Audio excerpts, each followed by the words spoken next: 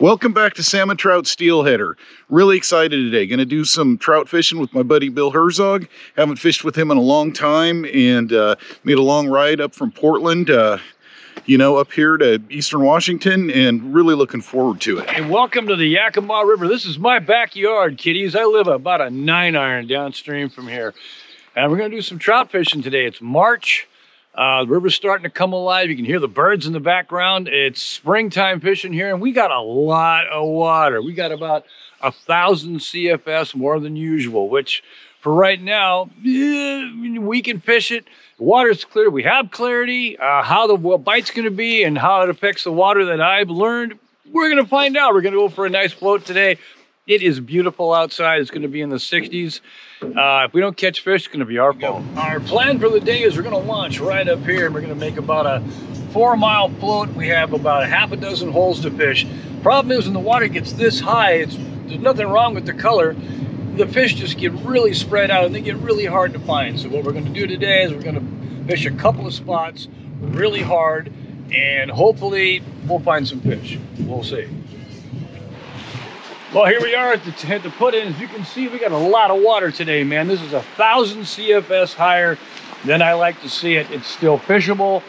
The problem is the fish get really spread out and they're hard to find. There's not as many trout in here as everybody would think. The Yakima is well known as a blue ribbon fishery, but the fish, there's only about 500 fish per mile, and that means the fish that are usually kegged up in the lower water are all over the place. We got our work cut out for us today, kids. I'll tell you, we do.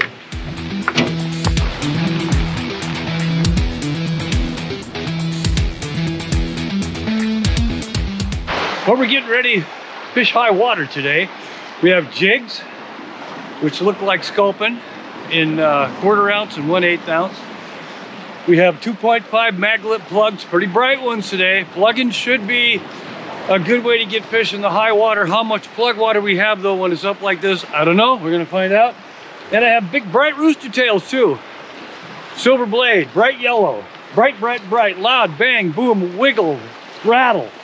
If it makes noise, and you can't smell, but it makes noise and it's bright, we'll see.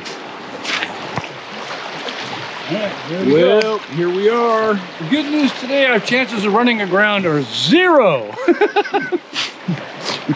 We're not going to be hitting anything today.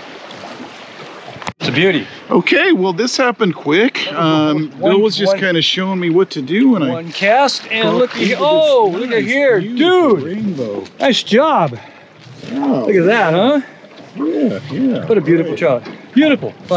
16, 17 inches. Nice. All right, well, let's get him back in the water. Okay.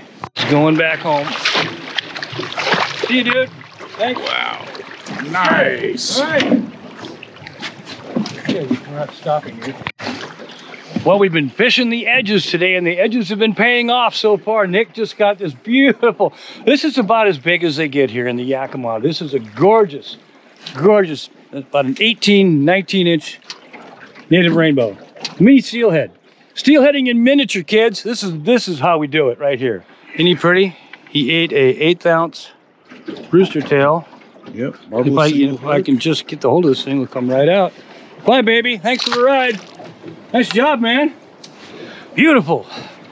See, that's why you got up and drove all this way today, right? Guess what? The good water's still coming.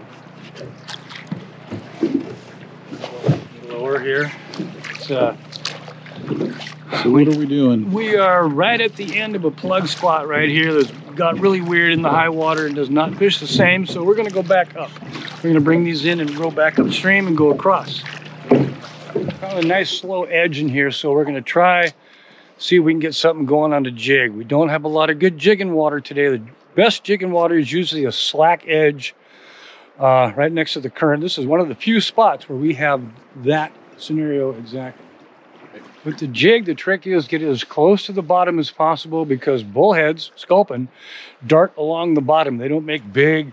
When they jig, they do this. They're working them wrong. You want that thing, just move your rod tip 6 to 8 inches and make that thing just hop a little bit, like it's a distressed little fish trying to get one between the rocks, trying to get away from a big rainbow. And we'll see. Usually this edge in here holds several really nice fish. But there's so much water today, they could be anywhere with limited visibility, and I feel pretty fortunate we got 2 really nice trout already. But we should get, in this stretch, should produce. Look at the size of It's going. Hi. Oh, there you go. There you go. What you doing, Nick? Getting your, This fish is incredible. You're getting stomped on, aren't you? You're getting stomped. Yeah, we're just floating along. How about that first run it made, dude? It just smoked you. Just smoked you, didn't it? Yeah. Oh, look at beautiful rainbow. Oh man, beautiful rainbow. Let's see if I can do this and run the camera and be multitasking here. Nice job, man. What a beauty. What a beauty. Yeah, I can't believe it. Whoa. Just what a beauty. Oh, what gotcha. We got? Yeah, he fought like a fish twice its size, didn't it? What a beautiful rainbow, Mr. Amato. Wow, oh my, that is a big one. Look at that. That's 19 inches. Yeah, that fought like a steelhead. Yeah, it did fight like a steelhead, man. Look at that. This trout gear, it just beautiful. Grabbed it, took off, ran all over the place. Hit a 6-ounce yellow and silver-bladed rooster tail. Yeah, look at you. Nick just caught that beautiful big wild rainbow on. I started, this is a Loomis 7.5 foot light rod. It's called the 901-2. It's 2-piece, 7.5 foot. I love it for jigging. It's good for every kind of trout fishing. I've landed rainbows up to 12 pounds on this, not a problem. Everything from 8 inches to 8 pounds, fun. My reel is just a standard issue 1000 Stratic. Shimano, I have 10-pound nanopil on there. This stuff does not twist. I've had this spool of nanopil on here, hard use. This is its 2nd year. Normally, what do you do with mono after 2 trips? It starts flying off the spool and twist. The stuff does not twist.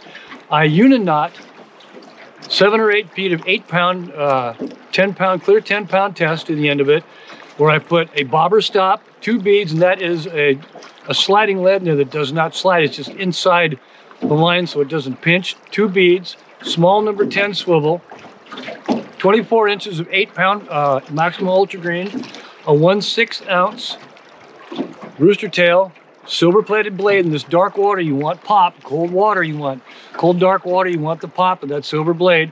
And the bright yellow, they love yellow. So I don't know, but I refigure these. I put a number 3 split. I cut the treble hook off.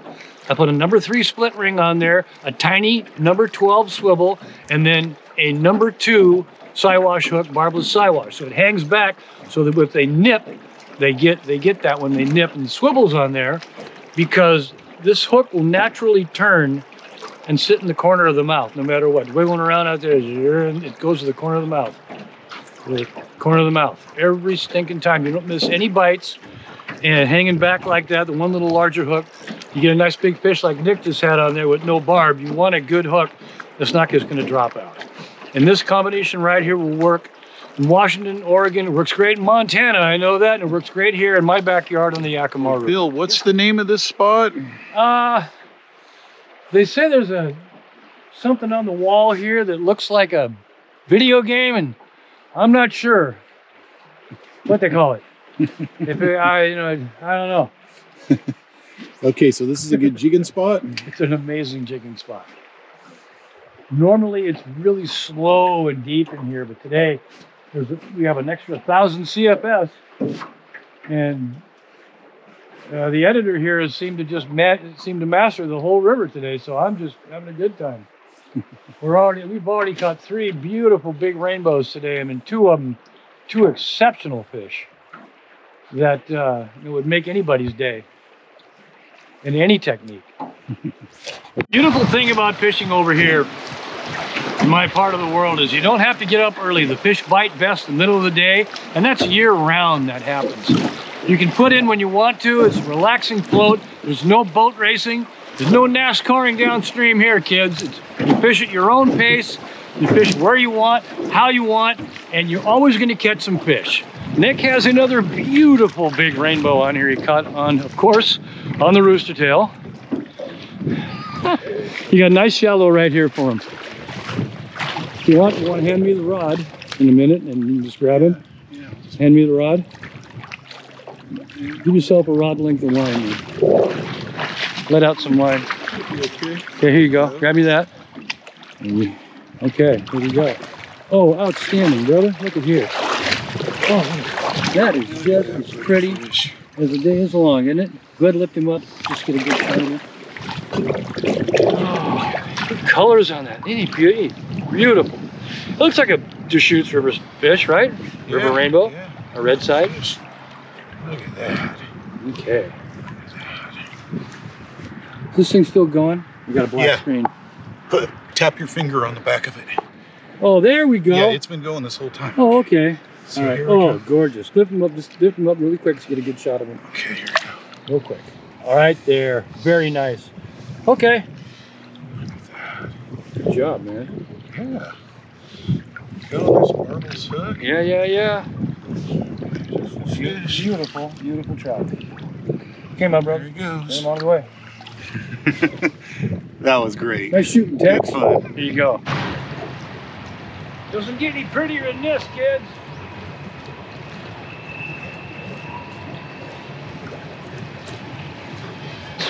That is the small end of the fish. This is the smallest one. This is probably 14 inches, 14, 15, but nevertheless, he ate the little mag lip. They love mag lips in here, man. They love them. There we go. We got our plug fish. Yay! Well, we've had an absolute wonderful day today. You know, Bill let me basically fish out of the front of his boat. Got some nice fish, and I'm going to let Bill tell you all about the day. Well, we started out with not a lot of hope today. The water was so high, and we really wiped out a lot of holding water, a lot of places that I'm familiar with. But we fished anyway. We found some nice little edges, and Nick made really good casts, which is super important on a day when I can't slow down. You get one shot at these spots. He made it count and got 4 or 5, 2 exceptional big wild trout. It was a gorgeous day at 60 degrees. We saw one boat 5 minutes ago. You can't ask for a better day than this, kids.